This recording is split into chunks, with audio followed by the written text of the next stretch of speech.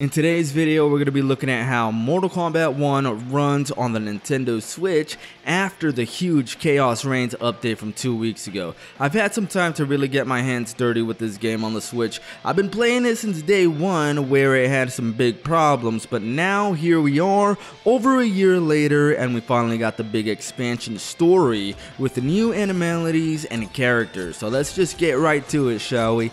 But first, as always, don't forget to hit the like button and subscribe to the channel. I've got a link to my Discord in the description, so check that out. So when looking at the main screen and the main menu, obviously we can see the difference in appearance. On the left, we got the original day one main menu, and on the right, we can see what it looks like now with the Khaos Reigns update. Also, fun fact, you can actually change it back to the original main menu theme from the settings area. One of the biggest things about the Khaos Reigns update was the new animalities, and a lot of people, me included, were kind of wondering how the Nintendo Switch was going to be able to handle them, if at all. Well, let's take a look. YouTube has been slapping me with age restrictions, so I'm going to be blurring the naughtier parts, but you're still going to be able to see the frame rate on top, which is what this video is about anyway. If you just want to see all the animalities uncensored on the Switch, I've got another video just for that. But from what I saw while I was compiling all of the animalities to put them together for a comparison video with the PS5 version, what I saw is that the animalities on the Switch are for the most part able to keep up with the PS5 counterparts. Here you can see Sector's animality, but there are some animalities that I guess have a bit too much going on and they go a little bit slower, like Sindel's for example, but Sector's performs pretty much perfectly. You can see a clear reduction in speed in Sindel's compared to the PS5 version. Smoke's bear animality is a tiny bit slower on the Switch, but for the most part I would say that for the Switch, animalities perform just fine. Now let's check out loading from the main menu into a local CPU offline match, starting with getting to the character select menu. It takes about 15 to 20 seconds to get from the main menu to the character select screen, but once you're there, the way that it performs is night and day from how it did day one. It takes about 5 seconds to load a character model, and honestly I don't expect that to change. It never did with Mortal Kombat 11. Like, for example, if you go to the customized mode in MK1 for the Switch, it still has character models, and you're gonna notice that they also take a little while to load. So that's not gonna be changing for MK1 either anytime soon, probably never. But as far as MK11 goes, I'm gonna be doing another MK1 versus MK11 Switch comparison at some point, so be on the lookout for that. But for now, let's move on.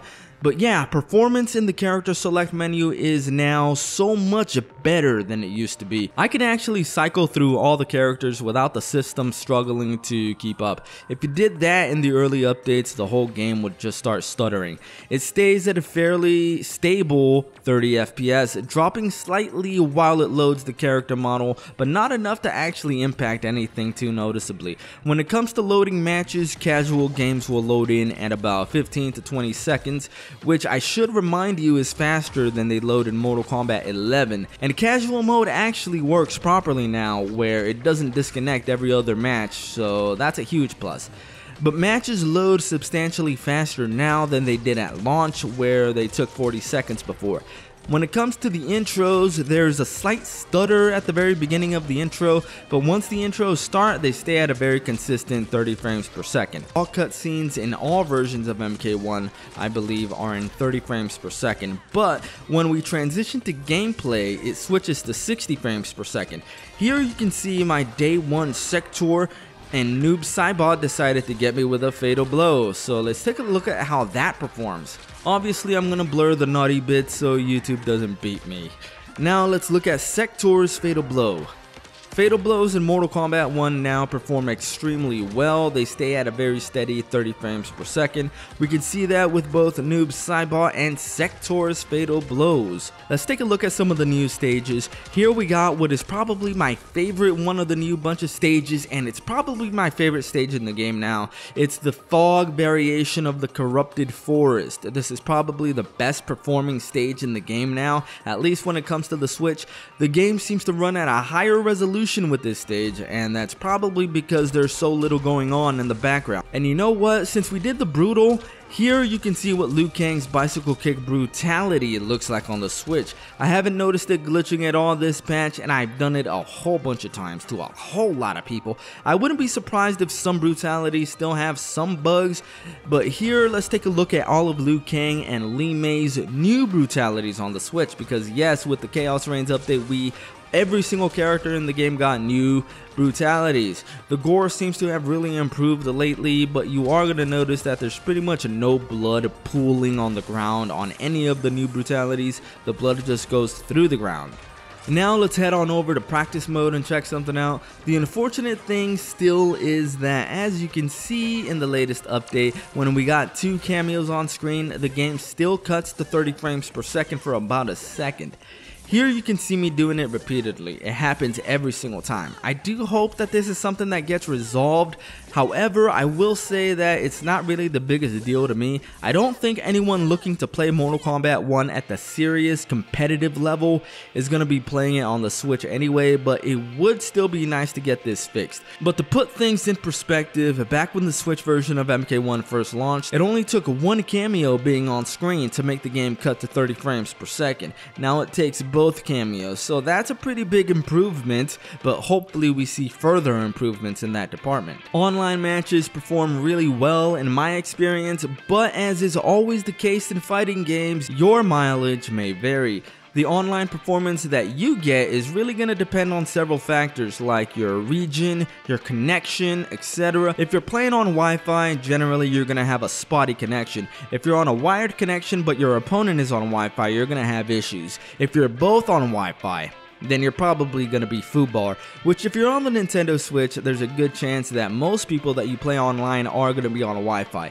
If you look at my Switch's home menu, I'm on a wired connection. You know, you see this squiggly thing up here? That's the wired icon, so most of my online matches tend to be pretty okay. On Steam, most connections will be better, obviously, but on the Switch, I know when I'm playing another player who has a wired connection because the connection is just going to be buttery smooth.